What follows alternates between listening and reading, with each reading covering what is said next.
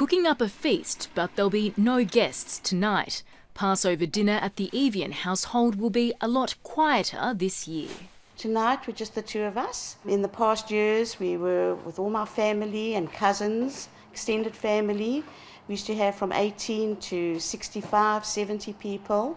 Their children are instead dropping by to collect the traditional meals to share with their families. Enjoy.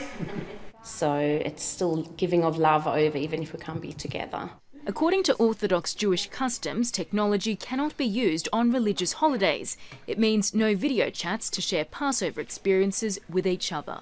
The best joy as a grandparent is watching your grandkids say all the little prayers and do all the little things, and all of a sudden there's just the two of us staring at each other at one little table.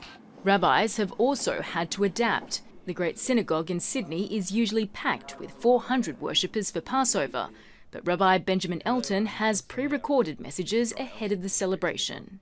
And also encouraging people to Zoom before the festival begins so that they can reach out and make contact and check in, and then go into the days of the festival themselves when they'll be less able to use electronic technology. Passover lasts for 2 days, and this year is directly followed by the Sabbath. For Orthodox Jews, it means 3 days of being completely offline and abiding by social distancing rules during one of the most important times for the Jewish community to come together. But for David Evian, there are also positives in celebrating in solitude. I suppose it's going to make us appreciate what we've had and what we can look forward to and not take anything for granted.